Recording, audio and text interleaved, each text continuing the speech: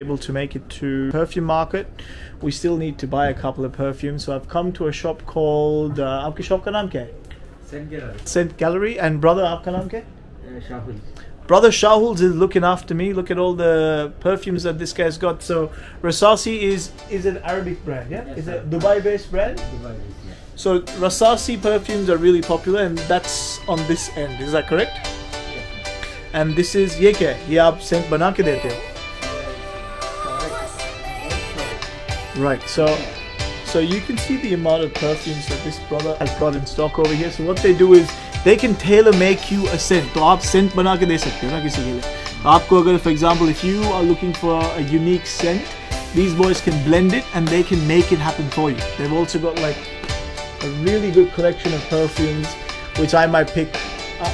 And ये सब original है ना? Yes. And these are all original perfumes, as you can see. Obviously, I've been told every time I come to Dubai, I obviously like to pick up a lot of perfumes for my friends and family. I've already done that the other day, but I didn't have my cam on me, and the shop that I usually go to like throws the best deals. Be prepared to pay like anywhere between 75 to 100 dirhams, some testers. But I'm telling you, man, like good stuff here. Come to this market. There's quite a few wholesale shops around here. That one's nice, and you can get yourself a bargain. So yeah, definitely come and check it out, guys. What's this? Tom Ford. So these boys, these are like mixes that these guys can actually make. So we're just testing out the ones that these boys make. We found perfumes. These are ones that our brother is actually recommending. Is on a mission. So that looks like something from outer space.